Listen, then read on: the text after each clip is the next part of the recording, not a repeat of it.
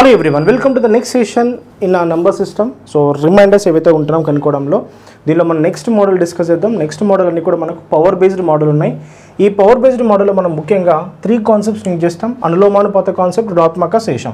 ఈ రెండు కూడా మనం ఆల్రెడీ డిస్కస్ చేసాం. ఇది మనము ఫర్దర్లీ డిస్కస్ చేద్దాం. ఓకే, సో కొన్ని క్వశ్చన్స్ అయిపోయాక కొన్ని కాంప్లికేటెడ్ మోడల్స్ ఉంటాయి. ఆ కాంప్లికేటెడ్ మోడల్స్కి టోషన్ కాన్సెప్ట్ డిస్కస్ చేద్దాం. ఓకే, కొన్ని క్వశ్చన్స్ని మనం దీంతో సాల్వ్ చేసి తర్వాత ఈ క్వశ్చన్స్లో వెళ్దాం. ఈ రెండు కాన్సెప్ట్స్ని ఉపయోగించి మనము బేసిక్గా ఏం చేయాలంటే సంఖ్యని బేసిక్గా సూక్ష్మీకరించాలి. సంఖ్యని బేసిక్గా ఏం చేయాలంటే సూక్ష్మీకరించాలి. అవునా, గుర్తుపెట్టుకోండి, సంఖ్యని ఏం చేయాలి? సూక్ష్మీకరించాలి. ఇది మన బేసిక్గా వాడాల్సిన major important concept. Okay, so సంఖ్యని మనం సూక్ష్మీకరిస్తూ సాల్వ్ చేయాలి. ఓకే, సో సంఖ్యని ఏం చేయాలి? మనం బేసిక్గా సూక్ష్మీకరించాలి. ఈ సంఖ్యని సూక్ష్మీకరిస్తూ ఆన్సర్స్ని సాల్వ్ చేయడానికి ట్రై చేద్దాం. అంటే ఫస్ట్ మనం యూజ్ చేసిన కాన్సెప్ట్ ఏంటిది? అనులోమానుపాతం కాన్సెప్ట్ చేస్తాం, తర్వాత రుణాత్మక శేషాన్ని ఉపయోగిస్తాం. ఈ రెండు కాన్సెప్ట్స్ని ఉపయోగిస్తాం. టోషన్ కాన్సెప్ట్ని మనం ఫర్దర్లీ తర్వాత ఉపయోగించి ఆన్సర్స్ని సాల్వ్ చేయడానికి ప్రయత్నిద్దాం. ఓకేనా? So let's discuss first question. Okay, first question చూద్దాం. 67 పవర్ 68ని 68 భాగించిన శేషం ఎంత అంటున్నాడు. ఓకే, సో 67 పవర్ని 68ని సో దేంతో భాగించినాడ? 68తో భాగించిన శేషం ఎంత అంటున్నాడు. అంటే ఇక్కడ 67 పవర్ ఏదైతే ఉందో 68ని దీన్ని దేంతో భాగిస్తున్నాం? 68తో భాగిస్తున్నాం. ఇక్కడ మనము ఫస్ట్ కాన్సెప్ట్ ఉపయోగిద్దాం. ఫస్ట్ కాన్సెప్ట్ అంటే 67ని 68 భాగించినప్పుడు మనకు ఒక శేషము +67 వస్తే ఇంకో శేషము -1 వస్తుంది. ఇప్పుడు మనకు 67 ఘాతం 68 అంటే 67ని 68తో భాగిస్తే శేషం +67 -1 వస్తుంది. అంటే ఇప్పుడు సూక్ష్మీకరించాలి. ఫస్ట్ కాన్సెప్ట్ వాడుతున్నాం. అంటే 67ని 68 భాగిస్తే శేషము మనకు -1 వస్తుంది. -1/68 వస్తుంది. అవునా, డివైడ్ బై 68. సంఖ్యని ఘాతం చేసే శేషాన్ని కూడా ఘాతం చేయాలి. ఫస్ట్ కాన్సెప్ట్ ఏంటిది? ఇక్కడ సంఖ్యని ఎంత ఘాతం చేసిండో 68, శేషాన్ని కూడా ఎంత ఘాతం చేయాలి? 68 చేయాలి. మరి -1/² సరి సంఖ్య ఉందనుకోండి, ఆన్సర్ ఎంత వస్తుంది? మనకు 1 వస్తుంది. 1ని 68 భాగిస్తే ఆన్సర్ ఎంత వస్తుంది? మనకు 1 వస్తుంది. అంటే answer option D is absolutely right answer. ఈ విధంగా ఫాస్ట్గా 1 లైన్లో ఆన్సర్స్ని మనం ఈజీగా పెట్టచ్చు. ఇక్కడ ఉపయోగించిన కాన్సెప్ట్ ఏంటంటే అనులోమానుపాత కాన్సెప్ట్. ఈ కాన్సెప్ట్లో మనకు భూమిని మనము చూడండి, ఇక్కడ భూమి మనకి ఎంత ఉంది? ఇక్కడ భూమి ఎంత ఉంది? మనకి ఇక్కడ 67 ఉంది. 67ని విభాజకము 68తో భాగించినప్పుడు ఒక శేషము +67 వస్తుంది, ఒక శేషం -1 వస్తుంది. మనకు -1 అనేది సూక్ష్మీకరించడానికి చాలా సులువుగా ఉంటుంది కాబట్టి ఇక్కడ -1 తీసుకున్నాం. భూమి యొక్క ఘాతం 68 ఉంది, 68 అలాగే తీసుకుంటున్నాం. -1/² ఇది ఏ సంఖ్య ఉంది? మనకు సరి సంఖ్య ఉంది. సో మైనస్ ఘాతం మనకు సరి సంఖ్య ఉంటే ఎప్పుడు అది ధనాత్మకాన్ని మనకు ఇస్తుంది. 1ని 68తో భాగిస్తే శేషం ఎప్పుడు 1 వస్తుంది. కాబట్టి option D is absolutely right answer. So ఈ విధంగా దీన్ని మనం ఆన్సర్ని సాల్వ్ చేయొచ్చు. ఓకేనా? నెక్స్ట్ క్వశ్చన్ చూద్దాం. 99 పవర్ 99ను 98 చే భాగించిన శేషం కనుక్కోండి అంటున్నాడు. చూద్దాం, ఇక్కడ భూమి ఎంత ఉంది? మనకు బేసిక్గా భూమి చాలా ఇంపార్టెంట్. 99 పవర్ 99 ఉంది, 98తో భాగిస్తున్నాం. ఓకే, ఫస్ట్ కాన్సెప్ట్ చూసినట్లయితే భూమి 99 ఉంది, విభాజకం 98 ఉంది. 99ని 98తో భాగిస్తే ఒక శేషం +1, ఇంకో శేషము -98. సో మనకు చూసినట్లయితే వెరీ ఇంపార్టెంట్. 99తో భాగిస్తే ఒక శేషం ఎంత వస్తుంది? మనకు +1 వస్తుంది, ఇంకో శేషము -97 వస్తుంది. కాబట్టి సో మనకి ఏది ఈజీ ఉంటుందో చూద్దాం. మనకు 1 ఈజీ 97 ఈజీ అంటే 1 ఈజీ. కాబట్టి 99ని 98తో భాగిస్తే శేషం ఎంత వస్తుంది? 1 వస్తుంది. ఇక్కడ సంఖ్యని ఘాతం చేసింది కాబట్టి శేషాన్ని కూడా ఘాతం చేయాలి. 1ని మనకు చూడండి, సంఖ్యని ఘాతం చేసే శేషాన్ని కూడా ఏం చేయాలి? ఘాతం చేయాలి. సంఖ్య శేషాలు ఏ పాతము? అనులోమానుపాతంలో ఉంటాయి. కాబట్టి సంఖ్యని ఘాతం చేసే శేషంలో మనం ఏం చేయాలి? ఘాతం చేయాలి. అంటే 1 పవర్ 99 ఘాతం చేస్తాం కాబట్టి ఆన్సర్ ఎంత వస్తుంది? 1 వస్తుంది.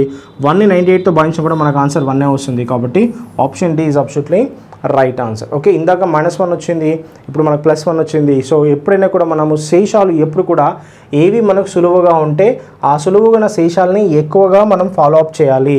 ఏ శేషం ఈజీ ఉంటే ఆ శేషాన్ని ఫస్ట్ తీసుకొని ఆన్సర్స్ని సాల్వ్ చేయడానికి ప్రయత్నించాలి. ఓకే, నెక్స్ట్ క్వశ్చన్ చూద్దాం. నెక్స్ట్ క్వశ్చన్ 75 పవర్ని 75779. ఓకే, 75 ఘాతాన్ని 75779 37 నిశేషంగా 37 భాగించిన శేషం కనుక్కోనని క్వశ్చన్ ఇచ్చాను. ఓకే, సో చూసినట్లయితే మనకు భూమి ఫస్ట్ ఇంపార్టెంట్ 75 ఉంది. సో 75 75779ని 737 భాగిస్తుంది. ఇప్పుడు మనకు ఫస్ట్ కాన్సెప్ట్ పోయిద్దాం. ఓకే, భూమి ఎంత ఉంది? మనకు 75 ఉంది. భూమి ఎంత ఉంది? 75. దీన్ని 37తో భాగించడానికి ప్రయత్నిద్దాం. ఫస్ట్ కాన్సెప్ట్ ప్రకారం 75ని మనం 37తో భాగిద్దాం. 37 2 74 అంటే ఒక శేషం +1 వస్తే ఇంకో శేషం -36 వస్తుంది. మరి ఏది ఈజీ? +1 ఈజా -36 ఈజీ అంటే +1 ఈజీ. కాబట్టి +1/32 1,75,779. 1 ఘాతం ఎంత చేసిన ఆన్సర్ ఎంత వస్తుంది? మీకు 1 వస్తుంది. కాబట్టి option D is absolutely right answer. Option D is absolutely right answer. 75ని 35తో భాగిస్తే చూడండి 75 ఉంది. ఈ 75ని బేసిక్గా చూడండి 35తో భాగించాలి. సో 37 / 75 ఎన్నిసార్లు పోతుంది? 3 సార్లు పోతుంది. 37 2 times 74. శేషం ఎంత వస్తుంది? మీకు 1 వస్తుంది. సో ఒక శేషం +1 అయితే మరో శేషం ఎంత అవుతుంది?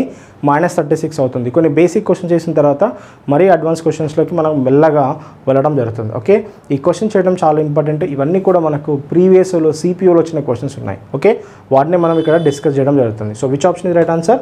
Option D is absolutely right answer. ఇక్కడ 75 ఘాతం ఎంత ఉంది? 75 ఘాతం 75 779 అంటే 75/75779ని 37 భాగించినప్పుడు మనకు శేషానికి అనుకోమంటున్నాడు. సో ఈ విధంగా చేయొచ్చు. ఇంకో అడ్వాన్స్ క్వశ్చన్కి వెళ్తాం, కొంచెం టఫ్ లెవెల్ పెంచుతాం. Next question. Okay, next question చూద్దాం. 12/23 + 23/13. ఓకే, 12/23 + 23/13ని 11 భాగించినప్పుడు శేషం ఎంత అంటున్నాడు. ఓకే, క్వశ్చన్లో చూసినట్లయితే ఇక్కడ మనకు 12 అంటే బేసిక్గా 12/23 అండ్ ప్లస్ 23/13ని మనం 11తో భాగిస్తున్నాం. ఇక్కడ చూద్దాం, ఇక్కడ మనకు సంఖ్యలు 2 ఉన్నాయి. ఇక్కడ సంఖ్యలు ఎన్ని ఉన్నాయి చూద్దాం. సంఖ్యలు ఏమున్నాయి? ఒకటి 12/23 అని ఒక సంఖ్య ఉంది, మరో సంఖ్య 23/13 అని ఒక సంఖ్య ఉంది. సంఖ్యలు మనకు ఇక్కడ 2 ఉన్నాయి, బట్ విభాజకం మాత్రం ఒకటే ఉంది. ఒకే ఒక విభాజకం ఉంది, అది మనకు 11. అంటే ఇక్కడ విభాజకం మనకు స్థిరంగా ఉంది. ఇక్కడ సంఖ్యలు 2 ఉన్నా విభాజకం మాత్రం ఒకటే ఉండడం వల్ల విభాజకం స్థిరం కాబట్టి సంఖ్యలు శేషాలు అనులోమానుపాతంలో ఉంటాయి. కాబట్టి ఇప్పుడు చూద్దాం. చూసినట్లయితే 12ని 11తో భాగిస్తే 12ని 11తో భాగిస్తే శేషం ఎంత వస్తుంది? 1. సో 1/23. కావాలంటే ఇంకో స్టెప్ వేస్తాను. సో 12/23ని 11 ఇది ఒక సపరేట్ సంఖ్య. అంటే బేసిక్గా ఇలానే తీసుకోవాలి, తీసుకుంటే ఆన్సర్ తొందర వస్తుంది. నెక్స్ట్ 23/13 ఇక్కడ 11 ఒకటి శేషం ఇక్కడ తీసుకుందాం. ఓకే, 11. 12ని 11తో భాగిస్తే శేషం ఎంత వస్తుంది? 1. 1 పవర్ ఎంత? 23. ఓకే, సో 23ని 11తో భాగిస్తే శేషం ఎంత వస్తుంది? 1. 1/13. 1 పవర్ ఏమున్నా 1 వస్తుంది. 1 + 1 2 వస్తుంది. So option 2. 2ని 11తో భాగించిన ఆన్సర్ 2 వస్తుంది. Option C is absolutely right answer. Okay, ఇక్కడ సంఖ్యలు ఎన్ని ఉన్నాయి? 2 ఉన్నాయి. సంఖ్యలు 2 ఉన్న విభాజకాలు ఒకటే ఉన్నాయి కాబట్టి సంఖ్యలు శేషాలు ఏ పాతంలో ఉంటాయి? అనులోమానుపాతంలో ఉంటాయి. సంఖ్యలు శేషాలు అనులోమానుపాతంలో ఉన్నందున సంఖ్యల్ని కూడితే వాటి సపరేట్ శేషాలని కూడా ఏం చేయాలి? కూడాలి. అంతేకాని నేను 12/23 మొత్తంగా అనుకుంటా, 23/13 మొత్తంగా అనుకుంటా, ఆ రెండింటిని యాడ్ చేశానంటే కొన్ని కోట్లలో బిలియన్లో వాల్యూ వస్తుంది. ఆ బిలియన్ వాల్యూని మనం 11తో డివైడ్ చేయాలంటే మనకు టైం సరిపోదు. Okay, so what is the easy concept? ఇక్కడ మనకు విభాజకం ఒకటే ఉంది.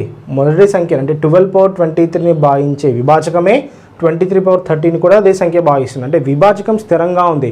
విభాజకం స్థిరం ఉన్నట్లయితే సంఖ్యలు వాటి యొక్క శేషాలు అనులోమానుపాతంలో ఉంటాయి. అంటే సంఖ్యల్ని కూడితే శేషాలని కూడాలి, సంఖ్యల్ని తీసేస్తే శేషాలను తీసేయాలి, సంఖ్యల్ని ఘాతం చేస్తే శేషాలని ఘాతం చేయాలి. ఇక్కడ సంఖ్యని ఘాతం చేసిండు, శేషాన్ని కూడా ఘాతం చేద్దాం. ఇక్కడ సంఖ్యని ఘాతం చేసిండు, శేషాన్ని కూడా ఘాతం చేద్దాం. వీటిని కూడిండు, శేషాన్ని కూడా కూడాలి. సో 1 + 1 కూడితే ఎంత అవుతుంది? మనకు ఆన్సర్ 2 అవుతుంది. సో ఇది కొంచెం అడ్వాన్స్ క్వశ్చన్. మరి ఇంకొంచెం అడ్వాన్స్ క్వశ్చన్లోకి వెళ్దాం. నెక్స్ట్ క్వశ్చన్ చూద్దాం. 2/31ని 5 భాగించిన శేషం ఎంత అంటాడు? 2/31 5 భాగించిన శేషం ఎంత అని కనుక్కోమంటున్నాడు. ఇక్కడ చూడండి. సో 2/31ని 5 భాగించాలి. మరి ఎప్పుడైతే సంఖ్య చిన్నగా ఉంటుందో విభాజకం పెద్ద ఉంటుందో, సంఖ్య చిన్న ఉంటుందో విభాజకం పెద్ద ఉంటుందో. ఎప్పుడైతే సంఖ్య చిన్న ఉంది విభాజకం పెద్ద ఉంది కాబట్టి అదే శేషం వస్తుంది. సో ఇప్పుడు మనం రెండు శేషాన్ని మనం 2/31 కనుక్కోవడం కూడా కష్టం. అటువంటి సందర్భాల్లో సంఖ్యని పెంచడానికి ప్రయత్నించండి. అంటే సంఖ్య యొక్క నెక్స్ట్ ఘాతాలు తీసుకోండి. సో 2² అంటే మనకి ఎంత? 4. మరి 4ని 5తో భాగిస్తే శేషము +4 వస్తుంది, ఇంకో శేషము -1 వస్తుంది. ఓకే, సో నేను పెంచుతున్నాను. ఏం చేస్తున్నాను? దీన్ని 2/31ని, సో 2/31 నేను 2/30 + 1 / 5 అని రాస్తున్నాను. ఇప్పుడు ఈ 2/30 నేను 2² లేదా డీటెయిల్ రాస్తున్నాను. ఫస్ట్ మీకు అర్థం కావాలని దీని ఇప్పుడు ఎలా రాయొచ్చు? 2/30 × 2/1 / 5 అని రాయొచ్చు కదా. ఎస్. ఇప్పుడు 2/30 ఏం రాస్తున్నాను నేను? 2² ⁻15 అని రాస్తున్నాను.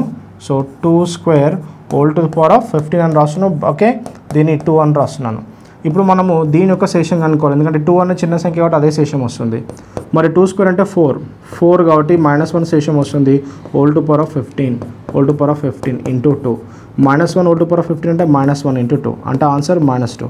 ఫలిత శేషం రుణాత్మకం అయితే విభాజకం నుండి తీసాలి. 5 - 2 ఆన్సర్ 3. ఆప్షన్ 3 అంటే option D is option D right answer. A concept use చేశాను? ఫస్ట్ కాన్సెప్ట్ యూజ్ చేశాను. ఇక్కడ సంఖ్య ఏదైతే ఉందో 2 పవర్ 31ని నేను ఈ విధంగా రాస్తున్నాను. ఈ విధంగా రాసుకోవచ్చు కదా. ఎస్. సో ఇప్పుడు A to the power of m whole to power of m into A to the power of n, A to the power of m రాయొచ్చు, m ప్లస్ n రాయొచ్చు. అదే అక్కడ నేను ఇంప్లై చేస్తున్నాను. సో 2 పవర్ 31ని నేను 2 power 30 plus 1 అని రాస్తున్నాను divide by 5.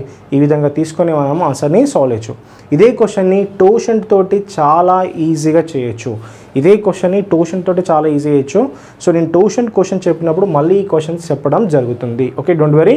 మనం ఎప్పుడైతే ట్యూషన్ క్వశ్చన్స్ కాన్సెప్ట్ చెప్పుకుంటామో అప్పుడు కూడా ఈ క్వశ్చన్ సాల్వ్ చేద్దాం. కొన్ని కాంప్లికేటెడ్ క్వశ్చన్స్ చేసిన తర్వాత వీ షిఫ్ట్ ఫర్ ట్యూషన్ టెక్నిక్కి వెళ్తాం. అర్థమవుతుందా?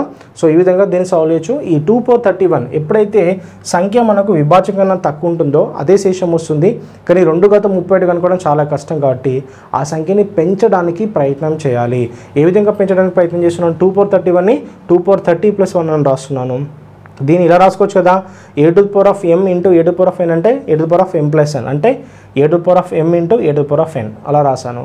మరి 2 పవర్ 30 నేను రాస్తున్నాను 2 square whole to power of 15 అంటే A to the power of m అని రాయొచ్చు, A to the power of m whole to the power of n అంటే 2 square whole to power of 15. మరి 2 స్క్వేర్ అంటే ఎంత అండి? 4. 4 బాయ్స్ ఒక శేషం ప్లస్ 4 -1 ఏది easy? -1 easy. So -1 whole to power of 15 into 2. మరి -1 ఘాతము బేస్ సంఖ్య ఉంటే -1 వస్తుంది. మరి -1 ఇంటూ 2 చేస్తే -2 వస్తుంది. మరి 5 2 పోతే ఎంత వస్తుంది? ఆన్సరు 3 వస్తుంది. మరి ఇదే ట్యూషన్ కాన్సెప్ట్ చేస్తే మనకు ఆన్సర్ చేయొచ్చు.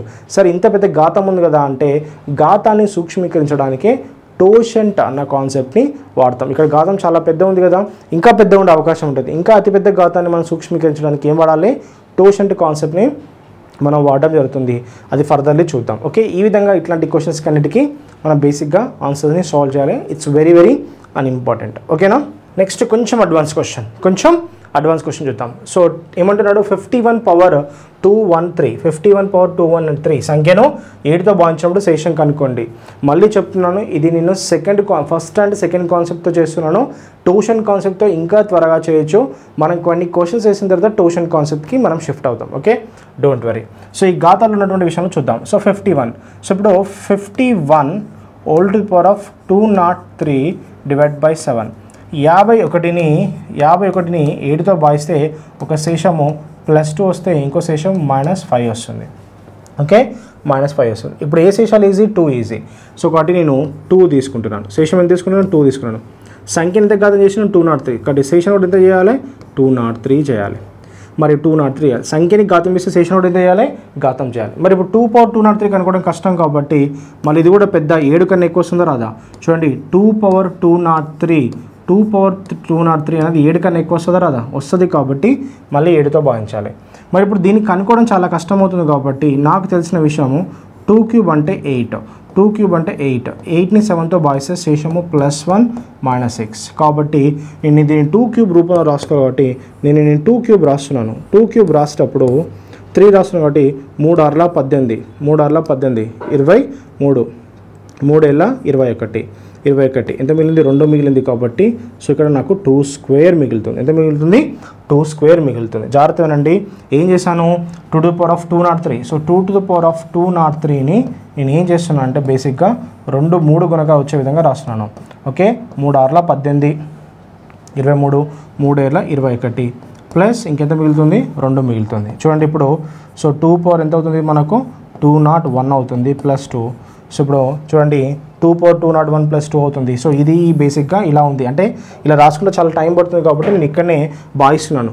3తో భాగించండి. 3 6 18 23 3 ఏళ్ళ 21 2 మిగిలింది. అంటే ఇక్కడ 2 స్క్వేర్ మిగిలింది. ఇది డివైడెడ్ బై 7. ఇది ఖచ్చితంగా 7 కన్నా తక్కువ వస్తుందంటే అట్లా ఉంచుతాం. 2 క్యూబ్ అంటే 8. 8ని మనం 7తో భాగిస్తే శేషం ఎంత వస్తుంది? 1 వస్తుంది. 1 టు పవర్ ఆఫ్ 67 ఇంటూ 4.